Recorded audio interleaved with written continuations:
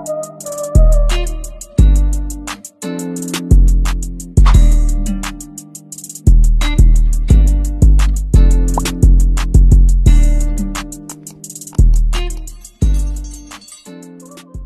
guys, welcome back to my channel. If you're new here, I'm Ashley Benet. Today's video, I wanted to break down Kim Kardashian's look on the Met Gala red carpet. She wore a Marilyn Monroe dress from like a vintage look that Marilyn Monroe wore back in the 50s.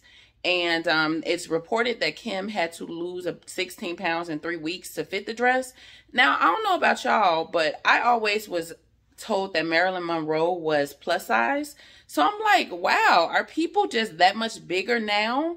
Or are we wearing vanity sizing? Like, is the clothes sizes just made smaller in the tag, but we're really bigger? Because from my research, I always heard that Marilyn Monroe was a size 12. And for Kim to have to lose weight to fit into a size 12 dress, I found that kind of peculiar. And I wanted to know, so I researched, because I love Marilyn Monroe, and I love Marilyn Monroe. I think she's beautiful, and I think that she's just stunning. So I loved her, and I looked up like all of her old IDs and some stuff from the State Department, and they said that Marilyn Monroe was 5'5.5", and she her weight in the beginning of her career was around 117 pounds to 120. And her measurements, she was a true hourglass figure, but even by her measurements, I think they said she was 34, 26, 34. And by today's standard, she would be like a size 0 or size 2.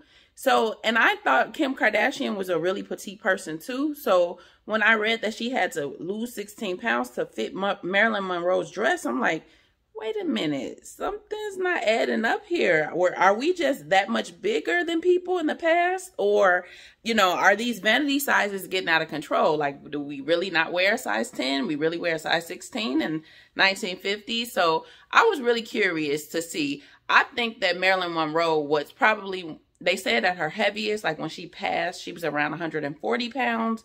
And the shirt that was a size 12 was from a Italian designer, and I know European and American sizes are really different. So I'm thinking that Marilyn Monroe was actually very tiny, very petite, but rumors and vanity sizing and things like that prove that it's not always true, because I thought Kim Kardashian was really, really petite in real life, and she's not really big.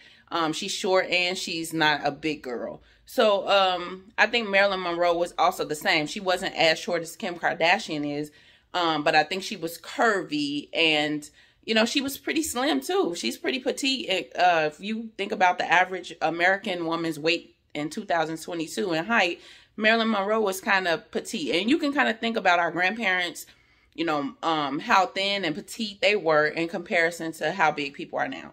But that was just something very interesting.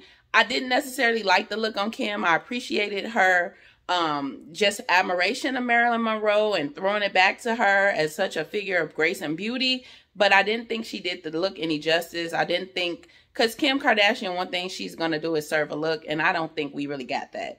But if you guys saw Kim and her Met Gala look, tell me what you guys thought about it down below. And until our next video, I'll talk to you guys later. Bye-bye.